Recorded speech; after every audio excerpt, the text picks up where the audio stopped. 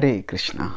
Whenever we go through life, we often act as mentors for others.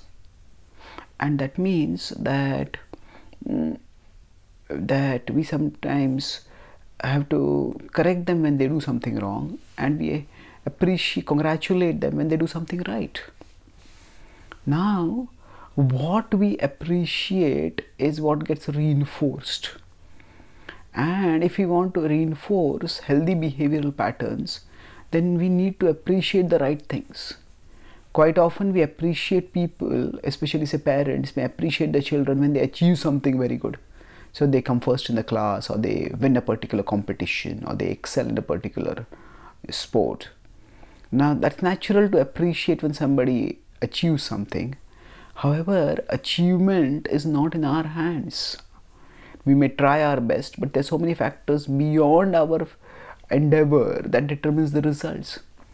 So when parents or anyone in general appreciate someone else for their achievements, then that leads to an extrinsic sense of self-worth. That means I'll be appreciated, accepted and loved only when I achieve this. And if I don't achieve this, I won't be appreciated.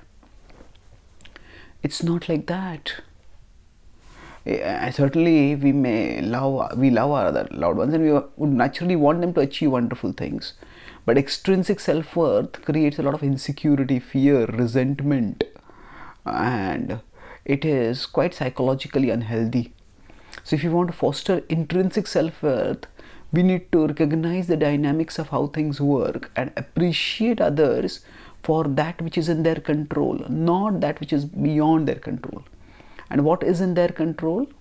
The Bhagavad-Gītā explains that there are multiple factors that lead to the successful result in an action. In 1814 it is said, Adhishthanam tatha karta, karanam cha prathak vidha, vividascha prathak cheshta, daivam chaivatra panchamam. So Adhishthanam, the arena of work, the body; karta, the soul; karanam, the particular senses which you need to have the specific abilities to do something; prathak vidha, the endeavor that somebody does; and daiva, destiny. Daivam chaivatra panchamam. So for example, if we consider somebody who is as a singer, they participate in singing competition, their body has to be healthy, their singing voice has to be good, they shouldn't have a sore throat, the soul should be present in the body, and then they should have practice so that they can improve their singing. And beyond that, what is the quality of the competitors over there? What is the subjective mood of the judge at that time?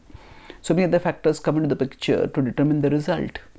So now cheshta, endeavor, is what is in our hands. And if we appreciate others for their commitment, then that fosters intrinsic self-worth. Yes, if I do my best, I'll be appreciated. Of course, the world will only see the results, but then the difference between the world and the loved ones is that the loved ones are not so carried away by externals. They see the internals. So if we want to foster, if we truly love others and we want them to come close to us, then we need to see them not the way the world sees them, but see them the way the loved ones see. And that is, look for what is in their control, what they are doing right, not for things which are beyond their control, and look and what is happening right to them. So if we appreciate their commitment more than their achievement, then we can foster intrinsic self-worth. Thank you. Hare Krishna.